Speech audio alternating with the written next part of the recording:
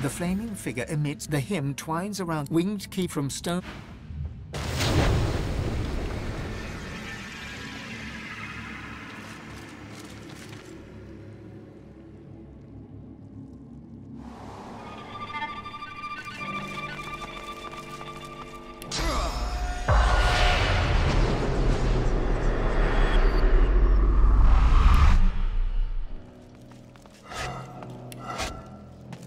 The spirit of a young robed man paces the chamber anxiously. He sees you approach. A look of trepidation crosses his spectral features. Did my order send you? To cure the child? The spirit falters, momentarily lost for words. Finally, he musters a nod. I was hungry and thirsty for days. Then I rested. When I woke up next to my corpse, I thought I was delirious. I hoped I was delirious. But eventually I realized what had happened. Some form of demon seized her and nested inside her mind. She cannot speak or move. We did what we could to help, but we could not risk provoking the beast within. We confined her here until a way to safely remove the demon could be found. It was my duty to watch over her, but I was never relieved of that duty. She has no family that we know of. All she had was a pet cat. That poor girl's life is drifting past her, thanks to that demon. Her cell is just over there. I can let you in, but are you sure you can help her? What are you going to do? Some of the best minds in Riverlon couldn't help this girl. And you think you can do better than they did. But nobody else is coming to help, are they? I'll let you in, but promise me one thing. Whatever happens, take her away from this place. Far away. Please, I've waited a long time for this. I need a real answer. The spirit can't help but smile. I knew you had good in you, the moment I laid eyes on you. Come, I'll let you in. Take good care of her.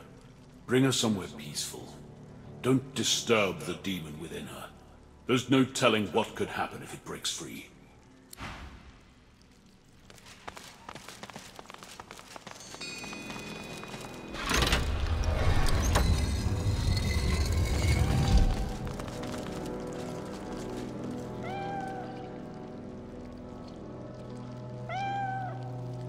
Get away! Do you hear me? Away! I won't let anyone hurt my mistress anymore.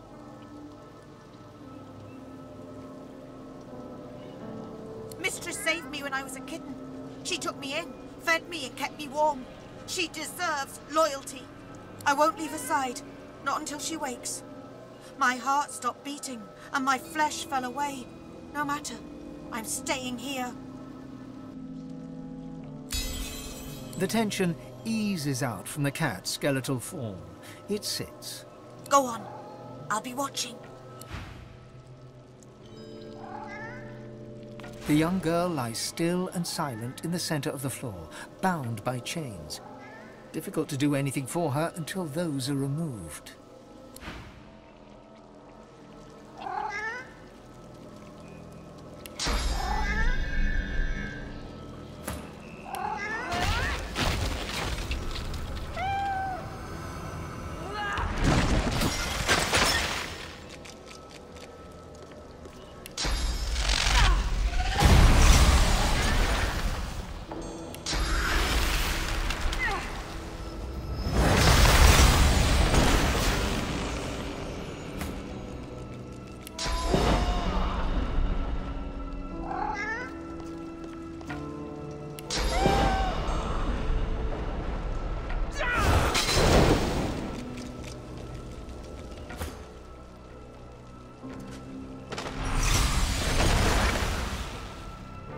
The young girl lies silently on the floor, eyes open and staring.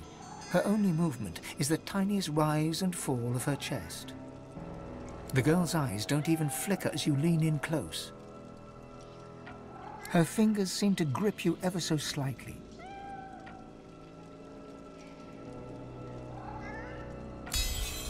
The girl's grip tightens. A flush of color spreads across her previously bloodless features. She's grown stronger, strong enough to move, perhaps.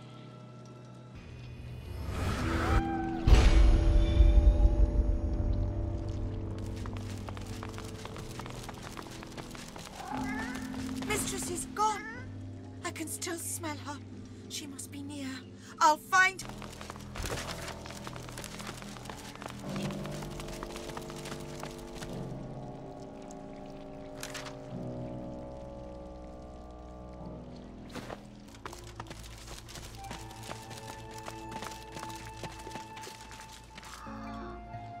How fares the hunt, my friend?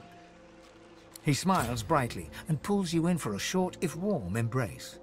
You've done me proud, Godwoken. Prouder than you could ever realize. I know how twisted the paths can get. How much more alluring the sunny glade than the rock-strewn hollows. But you know it's the darkest roads that lead to light. It will be my honor to teach you. The nature of my lesson, though, might be somewhat different from what you expect.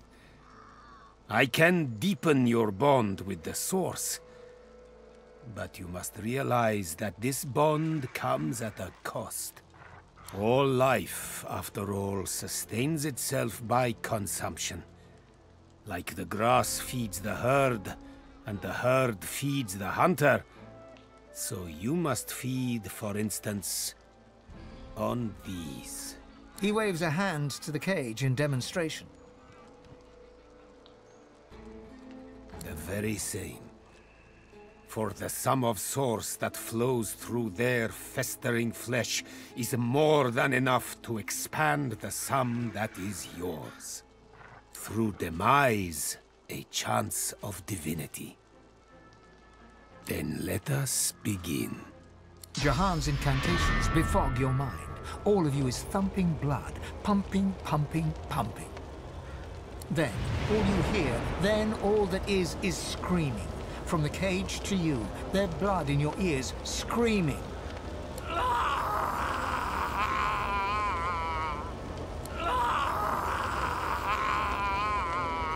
Silence. That is all. Their suns have set to serve a greater dawn. The world awaits your true awakening. You are very powerful already. A master of the Source. But I did not let this burst of power go to waste. It lies condensed on parchment for you to read and learn. He hands you a book, hot to the touch, a sparkle with source. My pleasure. And now that the lesson has ended, there is one more matter I would like to discuss. Offer you a chance to deepen our alliance. You see, the demon that you killed, the Advocate, he had a master.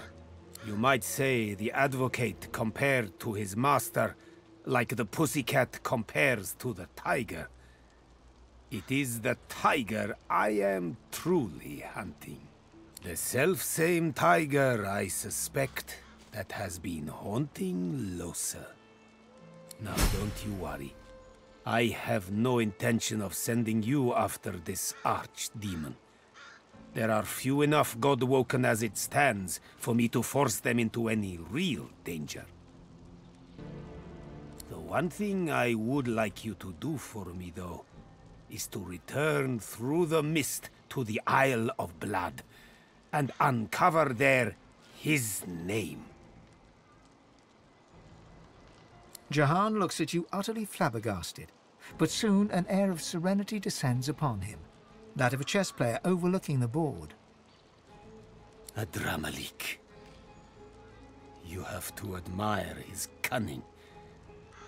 To think that in his guise of Deva, he and I shared the finest wines in the realm. Stories of the women we have loved. Thank you, Godwoken. You have done me an unparalleled service. And you've quite humbled me at the same time. You must go your path, I mine, so that I may confront the archdemon in his lair, in the great city of Arx. Please accept this token of gratitude, and fare thee well. You have done me a great service. The time has come to serve you, if I can. Are you ready, Lohse?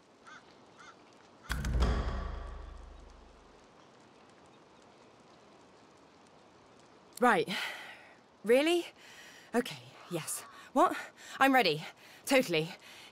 Is it just me, or did it just get really sweaty in here? I won't lie. This will be rough, Lohse. Our foe is a true archdemon. We know him now. Adramalik.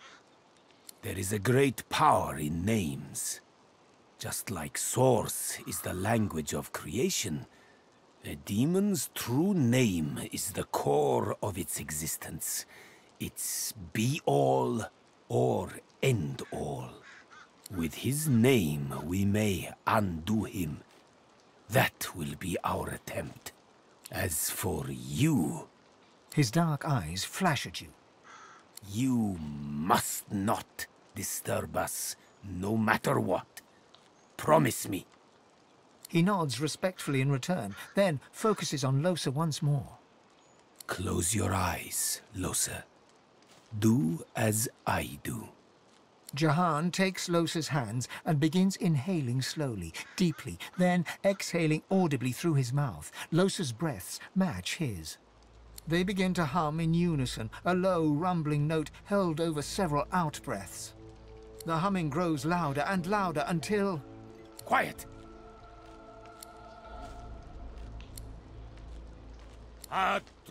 Adramalik! Lohse suddenly lunges forward, her hands reaching for Jahan's throat.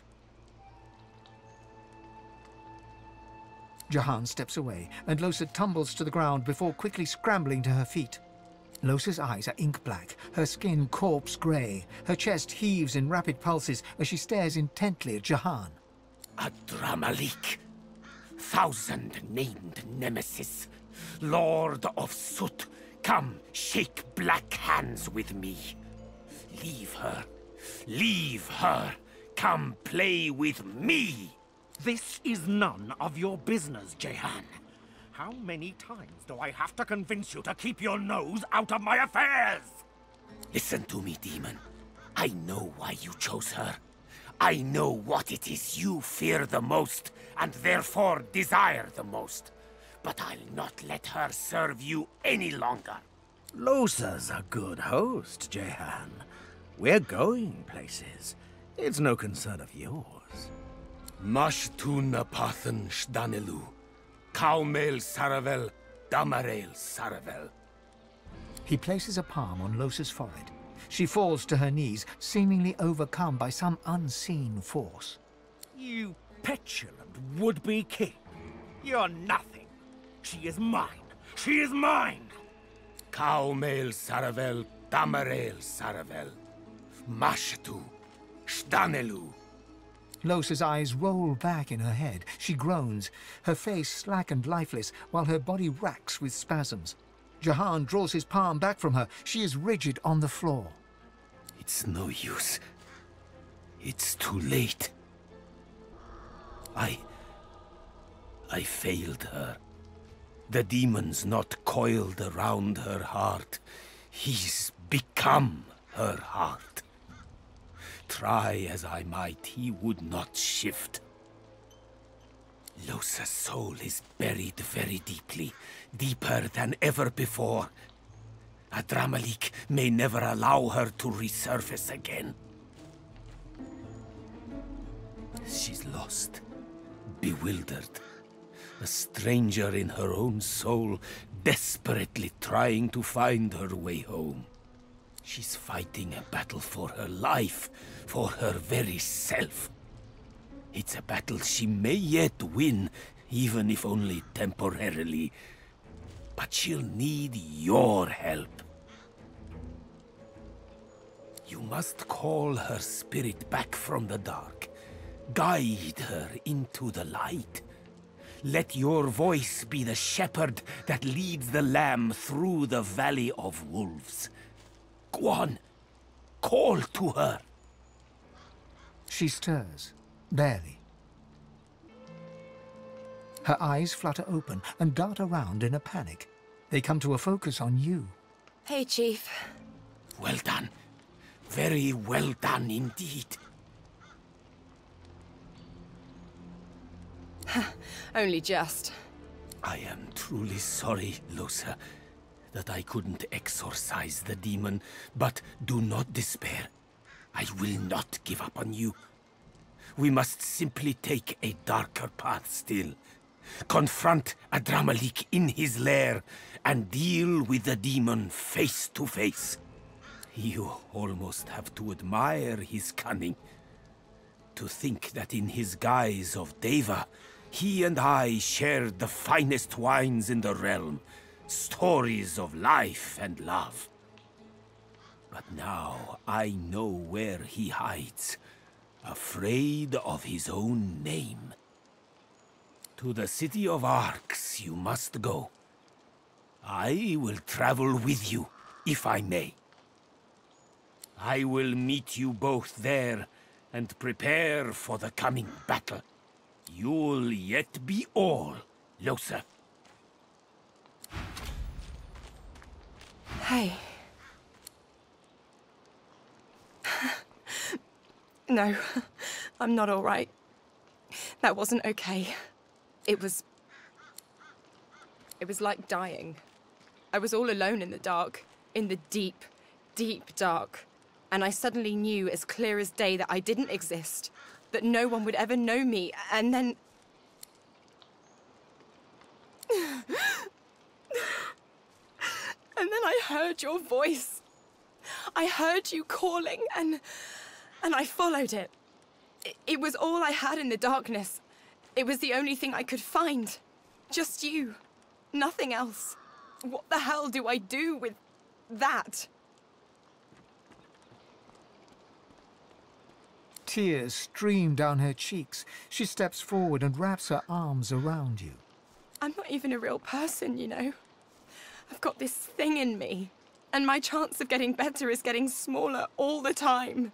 She holds onto you for a long moment before stepping away, wiping her face. Eventually she smiles. I'm damn lucky I met you, Chief.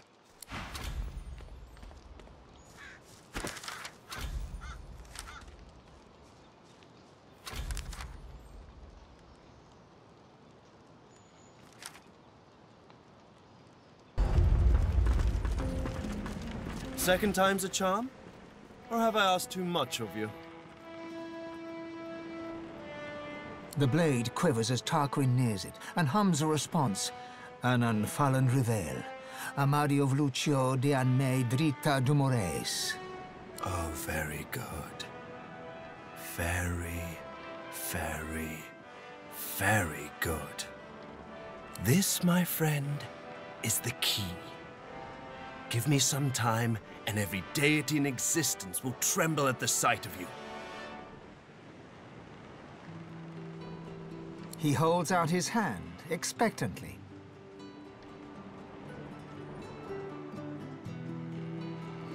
Lovely. Now, if you'll excuse me, I must work.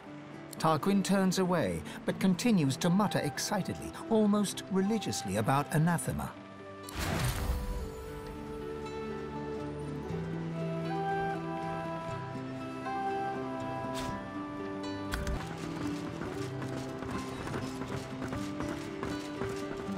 A sudden shuffle behind you, and Losa's mouth is close to your ear. Psst. Hey, Chief. I need to have a little chat with old Mouse about something. Mind if I butt in? There you are, Losa. I've been eager to hear a little update. Did you do as I instructed? Yeah, about that. Oh, do tell. This sounds interesting. That's one word for it, I guess. I met Jehan, and he tried the exorcism, but it didn't work. The demon's still knocking around in there, in here. Well, leave it to me, Losa. Mama Malady will think of something. You will? Of course I will. Surely you know by now you're my favorite. Really? I didn't think you liked anyone. I didn't say I liked you, I said you're my favorite. The cherry pit at the top of the rubbish heap, if you will. That's the nicest thing anyone's ever said to me. It's the nicest thing I've ever said. Aren't you supposed to be off learning how to become the divine and whatnot? Her eyes flash with something. Anger, perhaps, or fear. But never mind. We'd better focus on the task at hand. She looks straight ahead, ignoring you. Well, aren't you industrious? It seems all the riffraff's back aboard as well. Ready to set sail when you are, Your Holiness. Fantastic. Now, on to the interesting part. After many adventures, the party finally reached the place where Godwo can go to become divine. But more surprises and difficult choices awaited.